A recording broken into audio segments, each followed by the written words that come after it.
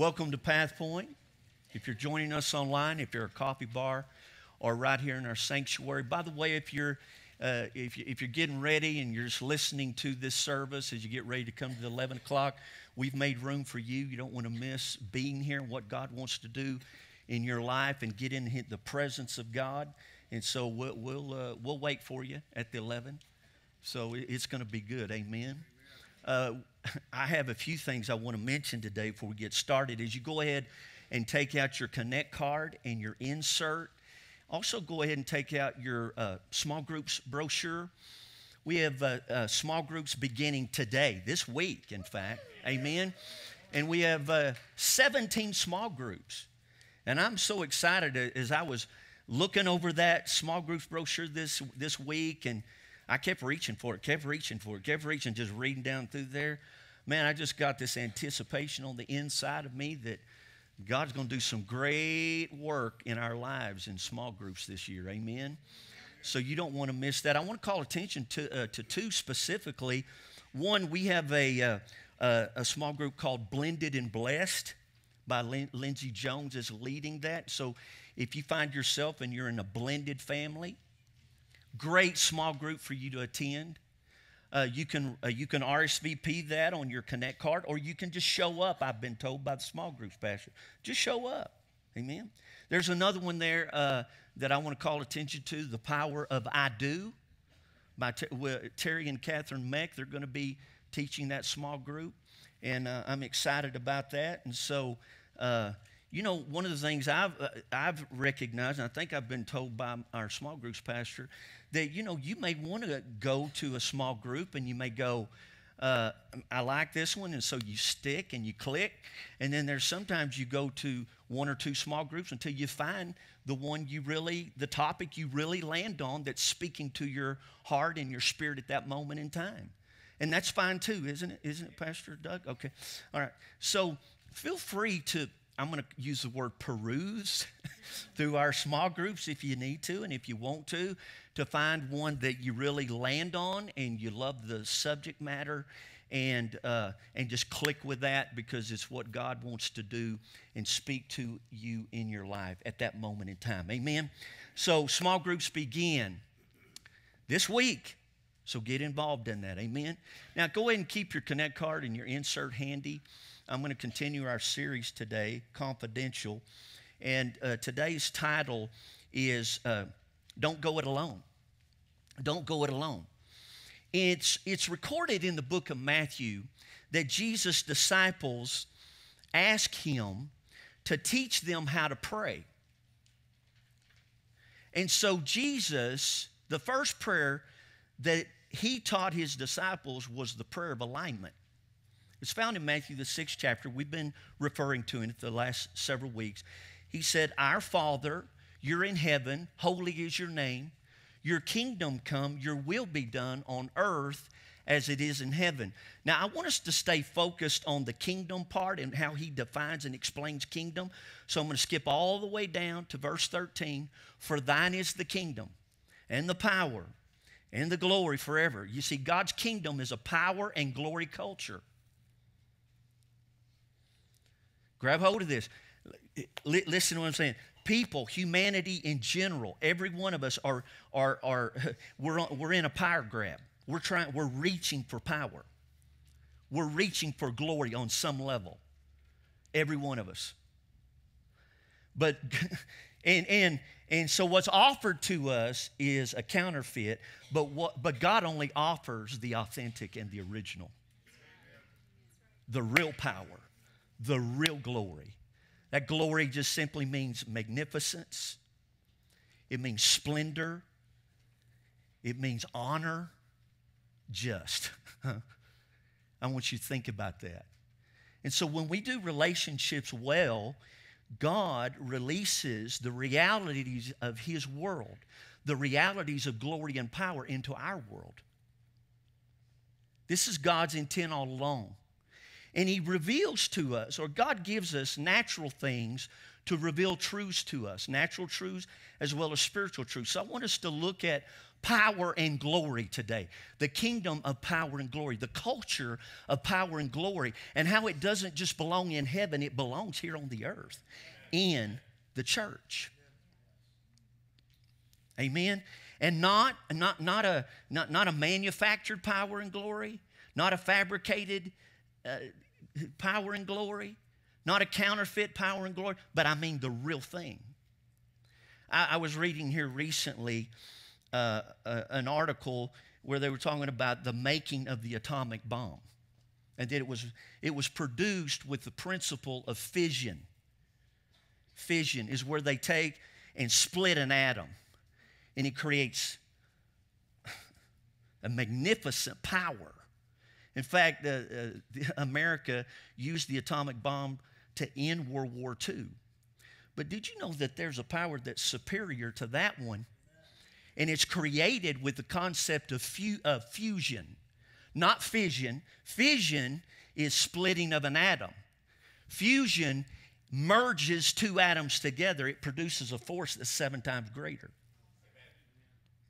You see, what division creates is powerful. But what unifies and unites is 7 times more powerful.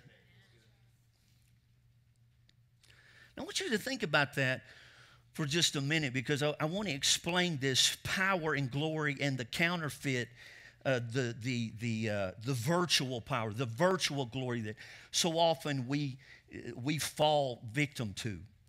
Because when people split, when families split, when cultures split and organizations split and Christians split and churches split, it actually releases a new vision. It actually releases a power, just like that atomic bomb that was created by splitting. That power was created by splitting an atom. And what happens is, when that split happens in regard to people, then there's all of a sudden a birth of a new vision, and you can feel the power, and people falsely grab hold of that as, oh, that must be God sanctioned. That must be God's will. We get all, anytime we feel power, we get all giddy and we get all euphoric, and we think, well, that must be, no, it's not. Not necessarily. Are you listening? Not necessarily. Okay? Now, if people split and it creates that kind of power, what happens when people unify? What happens when a community unifies, a culture unifies and unites? You see it even in our communities around America. Finally, when we laid down our swords and picked up our plowing shears, so to speak, picked up the seed, and we started sowing seed instead of fighting one another, community-wide. All of a sudden, we started seeing production and effective relief and effective rescue and effective healing and effective just delivering people's lives. See that? So when people unite and unify, when Christians unite and unify, when families unite and unify, when the church unites, when the people within the 4 walls of the church unites, what does it produce? It produces a power that's 7 times greater, 7 times the vision, results that are 7 times greater. Again, God gives us natural things to reveal laws and principles that are just natural, spiritual laws and principles that are at work. And if we go to create, if we perform an action, it in time creates a reaction. A cause produces an effect. Amen? Now, what God wants for us, His people, is He wants to release the realities of His world into our world. And the realities of His world, the atmosphere of heaven, is full of His glory and power. It's full of it. But He won't release those realities into our world apart from relationships. Yes, sir. He won't do it. Kingdom power is to be realized in family. It's the family of God that's his target. Did you get that? It's not the people outside the four walls of the church. It's the people within the church. Jesus was sent as a gift to the world. The Holy Spirit was sent as a gift to the church, to the body of Christ. God's intent is to release the culture of his kingdom of power and glory into his house. Amen? So we can't get to where God wants us to go alone, on our own. We can't get to where God wants us to go on our own. Amen? Now, oh my. I heard an African proverb one time. It said this. I read it, actually. The person wrote, said, if you want to go fast, go alone. But if you want to go far, go together. You know what? I've proven that to be true. You may get out of the blocks fast and you may arrive at what you thought was your destination, your destiny, what you wanted, the place that you thought, when I get there, when I get that done, when I achieve that, that's success. And then you get there and all of a sudden you have a whole new horizon. You can't go any further because you didn't go together. God wants promotion for his people, but he wants it to come from his power and glory. You know, there are some things that God just won't talk to us about until we take ownership of this value. And it's not that he's given us the cold shoulder, and it's not that he's given us the silent treatment to punish us. But it's that we separate our people relationships from our God relationships, and they are inseparable. They are one and the same. Now, we could go all throughout the Bible and look at story after story about how Jesus had 12 disciples. I mean, how you see just one event after another, one story after another, but it was all about people doing relationships with one another. Here's a prophetic word. Some of you have not been able to go forward in the business part of your life simply because you don't do relationships. God won't do it apart from relationships. Amen? Grab hold of this. When you start doing relationships well, you watch what happens to your business career. Now that was just, okay, that was worth the price of a ticket if that's you. Amen. But this is how serious God is about this. And I've taken a very, almost inside me, I've taken his heart when it comes to this issue and this value, this belief, this attitude. Remember what we said about culture. Culture is made up of specific beliefs, values, and attitudes that we allow to shape our lives. And as we practice them over time, they become our culture. This has to become culture. Amen? Now, I was talking about story after story in Scripture where, you know, it's almost like God mandated that people come together. People work things out together. I mean, Jesus had a dozen guys that he did life with for 3.5 years in his earthly ministry. He didn't do this before his 3.5 years.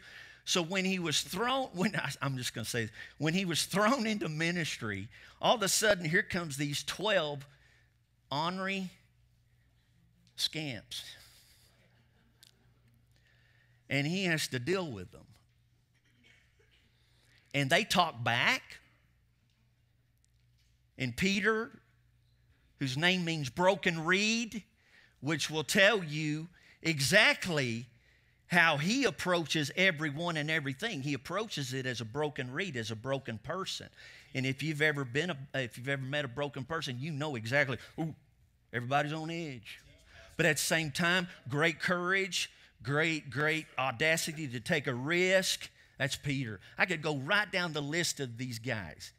And every one of them has their own. It's like parents, those of you who have, I look at Casey and Heidi White, and they have 5 kids. Are any of them the same? No. You know what I'm talking about. That's 12 of these guys. None of them are the same. So you can't say, well, that worked for James, so that'll work for Peter. No, it won't. It won't. And so I look at Don and I go, you got it easy. You got one Eden. One Eden. One kid. They named her Eden. How simple is that? That already tells you they prophesied she's going to be fruitful. So they're supposed to go over there and pick fruit off of her life, fruit off of her life, fruit off of her life. Look at that. Smart people. Missy and I, why didn't we think of that? I don't know. But just think of all these relationships throughout Scripture and how it's almost like they're forced into having a relationship with people that are so unlike themselves. In Acts, the 2nd chapter, let's talk about one of those relationships. In Acts, the 2nd chapter, because I really want you to see how bad it is, and maybe bad is not a good word, how important this is that God wants you to have relationships.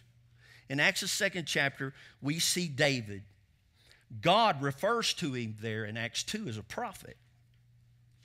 Now, we know that David is a redemptive gift, is mercy, but he actually stands in the office as a prophet, even though he became a king. Now, the reason this is so important, and we need to clarify this, is because a prophet hears God's voice clearly. A prophet hears God's voice accurately. You could even say brilliantly.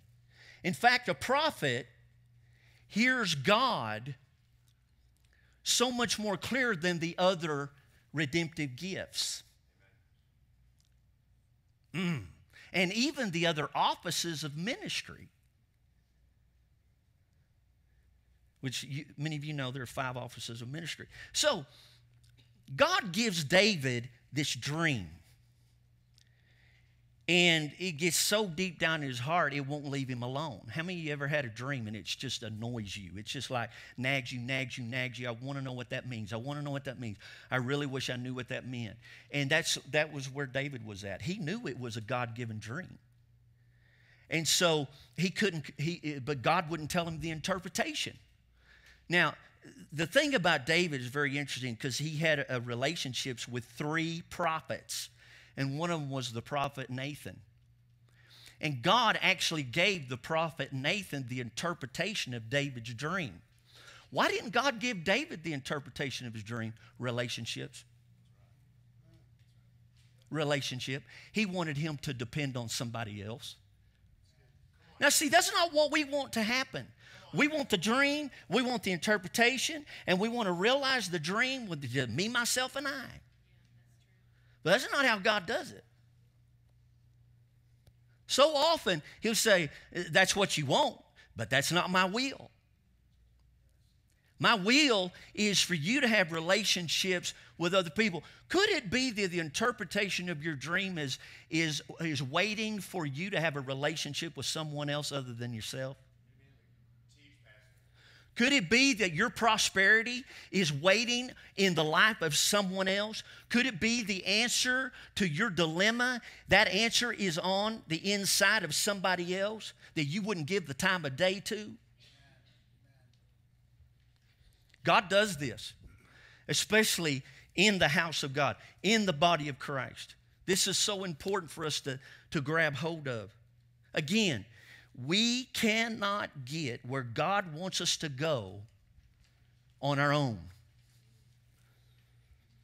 We can't get to where God wants us to go on our own. This is so important that we understand it. Amen? Now, let's talk about the obvious challenges of any relationship, because they exist, don't they? Anybody in here ever had a relational failure? Raise your hand. Come on, let's testify. I told you this is going to be a year of stories. I didn't necessarily say all good ones. Okay, we're going to get to the good ones, though. We've all had relational failures. And so many times we enter into the direction of moving towards a relationship with trepidation, with fear, and with much trembling. How many of you know what I'm talking about? Because we feel the ouch of the previous failed relationship. And I want us to see this, that it's important to recognize this, that God has given you the Holy Spirit to give you wisdom when it comes to people. Okay? And so many times we just kind of, the only way I know is close our eyes and hold our nose and just dive into a relationship. And that's the last thing you want to do. You want to go in there with eyes wide open and go ahead and take the, open your nose too. Okay? We don't want to just join.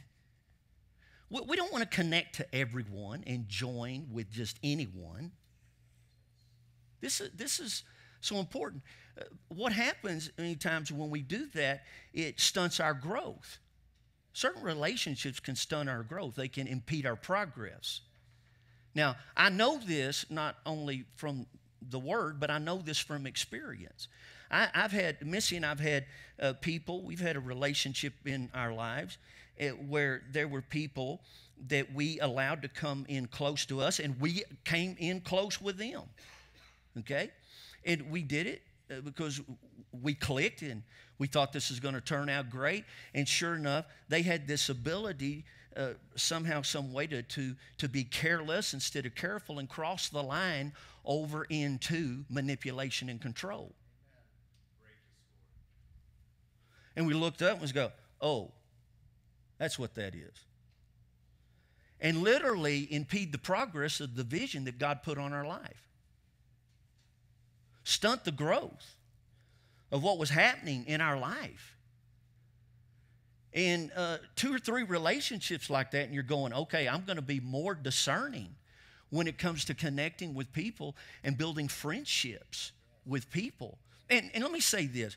Yes, I'm going to put a disclaimer here as far as a pastoral position because, there are many of the things I'm talking about in this series that apply to all of us, but there are some things that really apply only to people that are in ministry. They really do. There's just a more careful approach that you have to have. And so, but what I'm talking about today applies to us all. It's important that we make sure that we don't just connect to anyone or join just anyone, but that we're selective. And we make sure that by the time I've shifted gears, let's bring in the 7 levels of intimacy and relationship that we're really going to get into the next 2 weeks. Promise you, we're going to start out with those 7 levels, and we're just going to talk about in the next 2 weeks. Remember that number 1 level? I'm going to call them gears. That number 1 gear is cliches.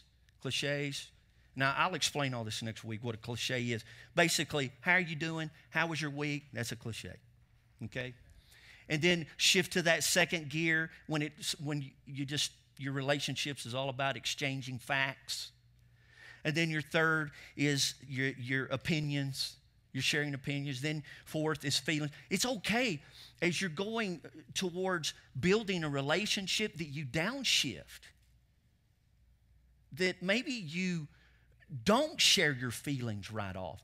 That you find that the people that you're really looking for to have relationships with, grab hold of this, the ones that you're wanting to connect to are humble, they're kind, they're serving, and they're gentle in their approach to people.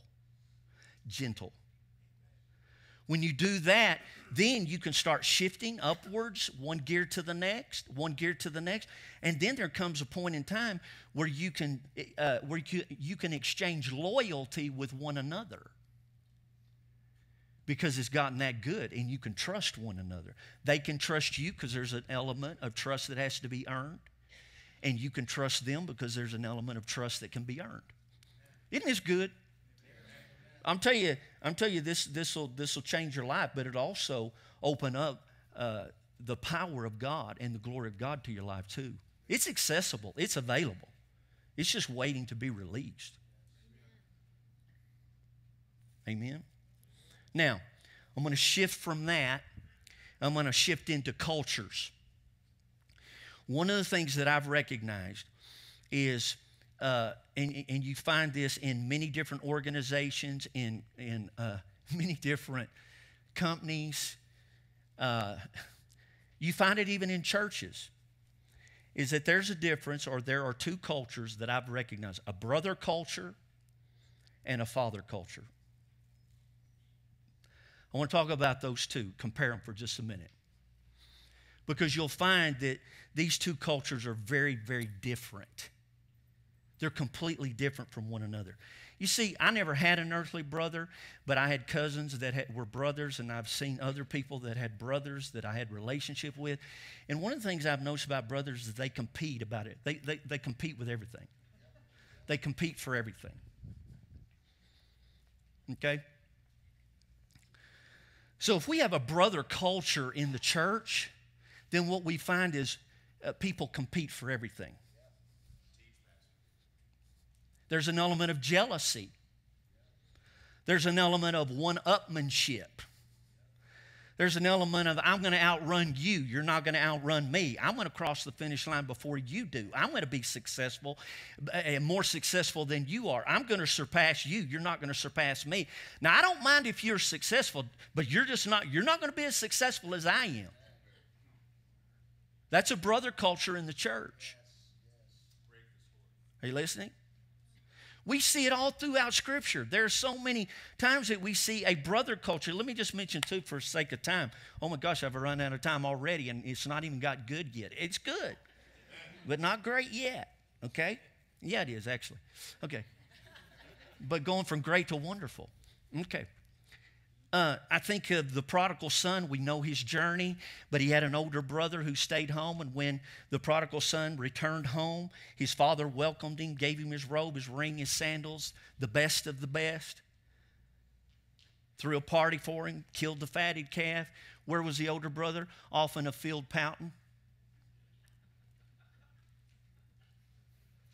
And when he came back after the party was over and all the guests were gone, because it looked like, the younger brother had showed him up. He had egg on his face, so to speak. He comes home, and he gives his daddy a tongue lashing. He sets his daddy straight. Are you listening? And here's what he said. Here's what his daddy said. He said, "Son, you've always been with me, and all I have is yours." You see, the oldest son, even though he had never left the house, he was so busy, focused on competing with his brother, jealous of his brother, that he couldn't even see the goodness of his father. That's a brother culture. Have you ever walked into a church with a brother culture? Oh my gosh, the first thing they do, they are sizing you up as you're trying to find your pew. Oh my gosh, you can cut the energy with a knife, the competition in that room. They have figured you out. Some of them are going to follow you to see what kind of car you're driving before you leave the parking lot. They're competing, and you don't even know you're in competition. You didn't even know this was a game. It's a game to them. Got a break yet? One of the biggest brother cultures that I see in the Bible is the relationship between King Saul and David. Saul was jealous of David, and he had nothing to be jealous of. You listening? And then when the song was written, Saul has killed his thousands, David his tens of thousands. What happened? His jealousy went to hatred. His hatred went to anger. His anger went to murder. I'm going to kill him.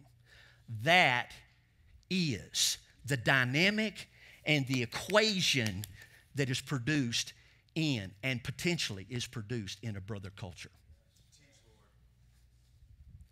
And yet there's so many brother cultures in the church. Competition, one-upsmanship. I'm going to try to win this. I'm going to try to be better than. No. Wherever there are healthy spiritual fathers, there is no competition. Everyone succeeds. Everyone wins. There is no jealousy. Here's what a healthy spiritual father does. He comes alongside, he sees two people competing, and he said, hold on, I know, honey, that you can do everything better than everybody else, but we're going to let somebody else do this one and let you do this other thing because you're so good at it too. Well, I want to do that too. Yeah, but if you do that too, then here's what happens. Then that means there won't be a place for that person to do that. And this is what they're best at.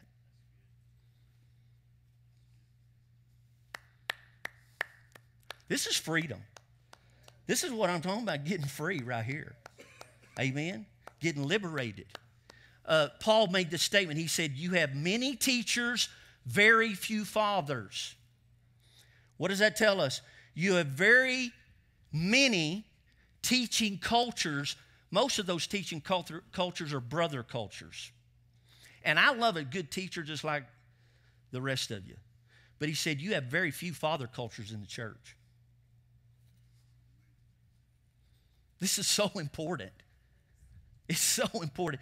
Many of you gentlemen, just a few weeks ago, I asked you, would you be a part of building a fathering culture here at Path Point Fellowship Church? And you stood up and made a commitment with me to do that very thing. You took communion over it. I'm not going to ask you to stand today, but how many of you men, just raise your hand if you made that commitment with me. Now, there were more that stood that day than's raising their hand today. Amen? But I got you. We'll get you in the second service. Amen? But thank you, gentlemen, for making a commitment. A culture of no competition, of no jealousy, of no envy, of no one-upsmanship, but everyone succeeds. Everyone. So that we can keep our focus on the goodness of our Father instead of our focus on the competition with one another. Amen. Isn't it interesting how most of the time, our people relationships wind up in a conversation that we have with God? You ever notice that? Notice what he said in this prayer of alignment. Forgive our trespasses as we forgive those who trespass against us. Notice he's telling us how to bring our relationships into alignment so that he can bring our relationship with us into alignment. Amen? Paul went on to say in 1 Corinthians, the 13th chapter, we know it as the love chapter, he went down through a list of power. He said, he mentioned the power of mountain-moving faith. He mentioned the power of serving. He mentioned the power of sacrifice, of generosity, of giving. He even mentioned the power of martyrdom. He said, though I give my body to be burned. And then here in verse 8, he says this. Verse 8, 1 Corinthians 13, verse, love never ends. As for the power of prophecies, they'll pass away. As for the power of tongues, they will cease. As for the power of knowledge, it will pass away. And then you go all the way down to the end of that love chapter, and here's what he says. Now abideth the power of faith, the power of hope, and the power of love. And the greatest power that you and I will ever possess is the power of love. Because it will never fail. And it will never end. That's the heart of a father.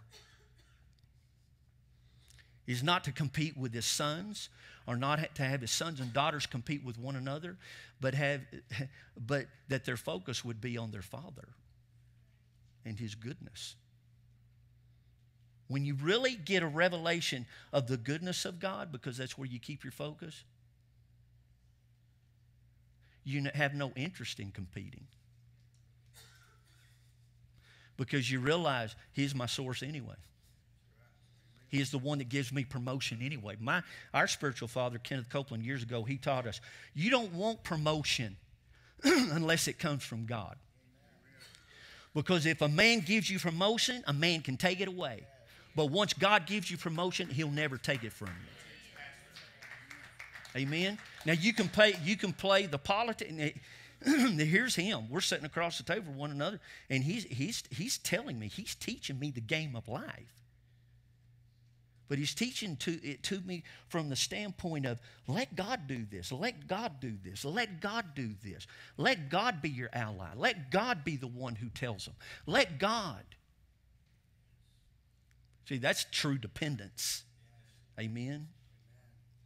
Now, so with this truth of 1 Corinthians 13th chapter and the power of love, we can stop looking for another word. We can stop making it more complicated than it is. We can stop hoping and start helping. And here's how we do it. Love your neighbor as yourself. Love your neighbor as yourself. Who's your neighbor?